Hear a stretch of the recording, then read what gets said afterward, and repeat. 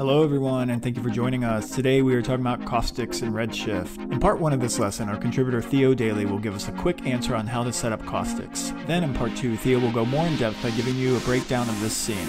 There are a lot of tips and tricks throughout this one, so let's jump in and see what it's all about. So what are caustics? Essentially, it's a phenomenon where light would literally go through a transparent object, whether it's glass or water, or even a plastic, and essentially hits another surface and it bounces off. So technically, almost all the light that we see indoors is caustic.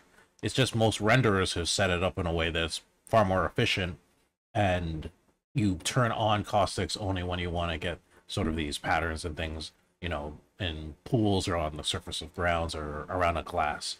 Otherwise, things take quite a bit of long time to render. So that's the short answer in terms of what caustics are. Now, the big thing with this scene is, you know, how do you get this type of look? How do you get these effects in caustics? So I have this scene already set up and everything's already on. So what I'm just going to do is actually have them off and then turn them on one by one. Okay, so I have everything turned off, and essentially you're just going to go step by step to activate caustics. So first thing is I have a spotlight, and I'm going over to this parameter called photon. I'm just going to click, so it says emit caustics photons. Next, on whatever object you have that you want to emit caustics, you essentially have to put in a RS object tag on it, go to the visibility tag, click it on, and then you want to make sure that you have cast caustic photons checked on. So with those two things on, you have caustics in the scene, and all you have to do next is make sure that in your renderer you have bucket on. And as you can see, it's basically activating and turning on, and there you have it. That's all you need to get caustics. As you can see, though, this is quite splotchy. So the next thing to do would be to start to clean that up. So, you know, the first thing I would do is go to my photons, and it's set to 100,000 as standard. I go up to 1,000,000 immediately, and then from there I go even higher. So in this case, you know, I'm going to do 1,000,000 and see how that looks, but I'm pretty sure I'm going to want to increase that. So you can see the more caustics you emit, the more clear the image, the shapes start to unite. So in this one, I'm actually going to put it up to 9,000,000, and my intensity, I'm actually going to put that up to, let's say, 2. Well, that's actually generating. I'm going to go over to the render settings, and in my caustic section where it says blur radius 0.1, that I'm going to actually increase to 1. Essentially what you're trying to do with these two settings right here is an interplay where you're trying to increase the amount of photons so you get literally more stippled dots that can start to unite together to create sort of that pattern. But the blur is sort of going to unite them together with a blur. So it's almost like a soft Gaussian blur. You can sort of look at it that way. And, you know, you can increase the blur radius up even higher if you need to, or even more photons. And as you can see, immediately you're starting to get sort of this effect. And, you know, that seems pretty good. I'm just going to actually, let's make my blur radius 1.5, and intensity, let's make it 4. And what I've done as well is in my sampling, just to make this go faster, I've changed my threshold to 0.5. Normally that's 0.01. And again, just because I want to get an image really quickly and make sure that this, you know, I can just iterate and revise over and over and over, that's what I'm doing. So, you know, when I'm happy with this, then I'd go down in my automatic sampling threshold to be lower to get you know, clearer image so you don't get all this grain everywhere else. But as you can see, this is giving me the look, and, you know, that would be all you need to do to get caustics into your scene. Okay, so I'm going to go through this scene a little bit more in detail and just sort of explain, you know, each setting and the camera and everything. So if you want to create something like this, you can as well. So this is what it looks like normally. I'm just going to turn off bucket mode just to go quicker and just get out of my camera. In here you can see I literally just have a simple plane that has a bend deformer on it, and essentially I have a few lights in here. I'm just going to turn off all of them besides the dome light, and a camera.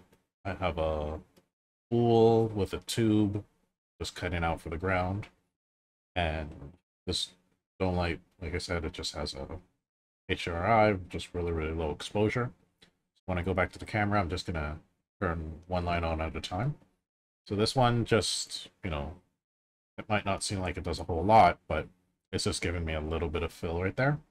I have another light from the back that just sort of gives you this. Then I have that dome light, so it gives you overall bounce in the scene, and then I have the spotlight itself. So as you can see, the spotlight itself, when I turn it on, not a whole lot happens. So if I turn this off, you see it's still black. What I've done is, in the ray for the spotlight, I've turned off diffuse and specular. So that's what it would look like. I'm only using it to emit caustics into the scene. So that way I can have my lighting set up and change this as I need. And then the scene itself is lit. When I turn on bucket mode, then the caustics come in.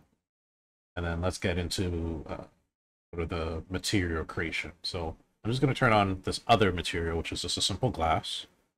And open up the material shader graph, wait for that to come up, and it's all I've done is literally taken the base setting and switch it to water and left everything the same.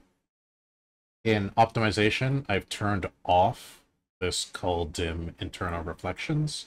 When I turn it on, that's what it is. Normally it'll be a faster render, but for glass material it won't be as realistic.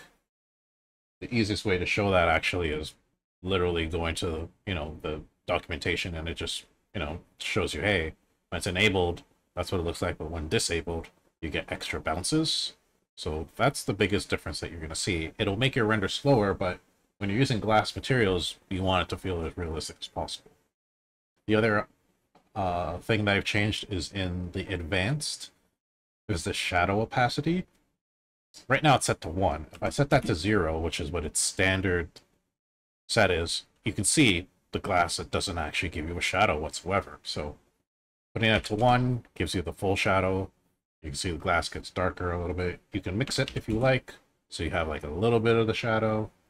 But again, those two settings are pretty integral when you're trying to make stuff that feels more realistic. And again, you know, when I put on bucket mode, with just this setting as is, you'll see that in a second it's just going to construct.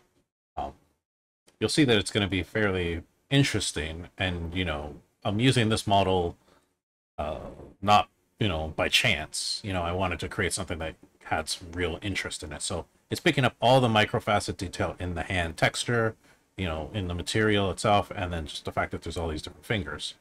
Now, if I were to show you what a, you know, sort of normal render would look like, you know, it's not going to be as interesting. I mean, it's still going to look nice, but, you know, this is just literally taking the, you know, going here, going twirls, and then putting it here and just having the light. I blurred it a little bit more, but, you know, that's sort of what you're going to get. I have this other, you know, one that I downloaded, and it sort of gave you this sort of speckled, dappled look because it's hitting all these different areas. And like I said, with the hand, you know, you're going to get some more interesting, complex stuff. So again, caustics are only as interesting as the object that you put there. So, you know, just so you know that. Okay, so back to this. So let's put on the material that's, you know, a little bit more interesting. And what I've done to sort of create the setup is super simple. It's just one material blender, 2 materials, and, you know, a noise as the blend layer. So this first material is just your standard copper with a little bit of roughness. I put in the bump of this material this, so, you know, the texture is a little bit more rough. I have this other material, which is the glass, and it's got a lower dispersion, and that's what's giving me the color through everything. And then the blend color, which is choosing which of the 2 textures go where, is this. And all it is a, you know, one of the maximum noises, a booyah. I've changed some of the settings a little bit to play with it. The high clip, the low clip, contrast. And the big thing was changing the overall scale, just because of the actual model, and then also these scales. So if I set these to 1, you'll see that's what you would normally get. And all I'm doing is stretching it out and then changing the overall scale because it needed to be really, really small. So with that, you know, you're going to get these two materials mixed in with one another. And again, you know, if I go here and I go to optimize, I turned off called dim internal reflections, and in advanced, I am using the shadow opacity a little bit. If I put it to 1, you'll see it got a lot darker in there. And, you know, depending on what you want to do, maybe you just want it all bright. But, you know, I liked 0.3. It gave me a little mix of realism and, you know, sort of this abstract look. So with all of that in the scene, you know, I just have the lights. And again, as I said, like, you know, the caustics, that's all this one spotlight is emitting. So I have that set up. And then in here, blur radius is 2.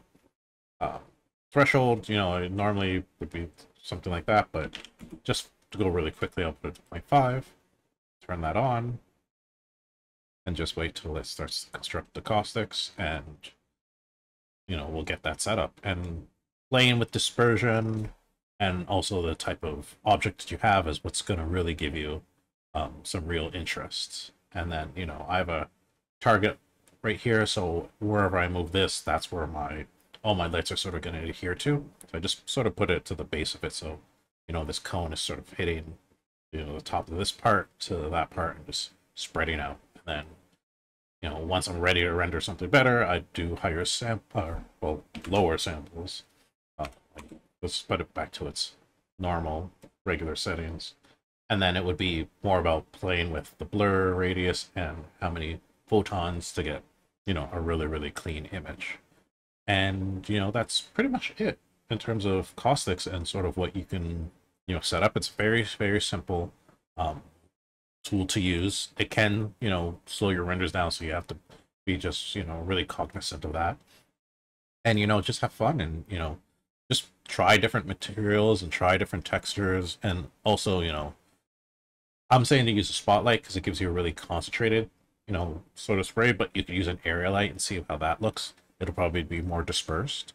You know, I think those two would be the best ones to try to play with. But the biggest thing is, you know, just check out your materials and textures and, you know, the models you're using. And, you know, maybe it's you have a sphere with one type of glass texture and then another one's a water and then another one's something different, and see how they, you know, penetrate one by one and give you a different look. So, you know, with that, hopefully, you know, you have enough information to create something, you know, exciting, and can't wait to see what you do.